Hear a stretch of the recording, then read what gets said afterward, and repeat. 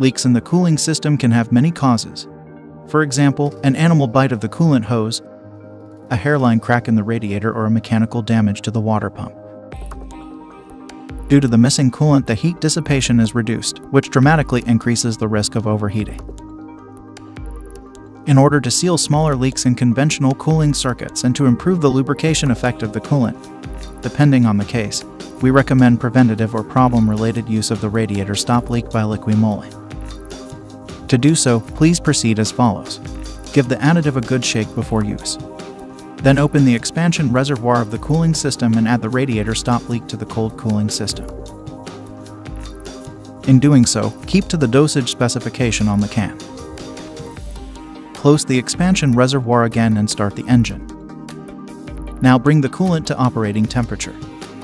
Once this is reached, switch the engine off again.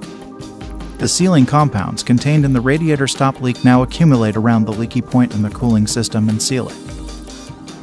The additive can remain in the cooling system permanently, and therefore means new leaks don't stand a chance.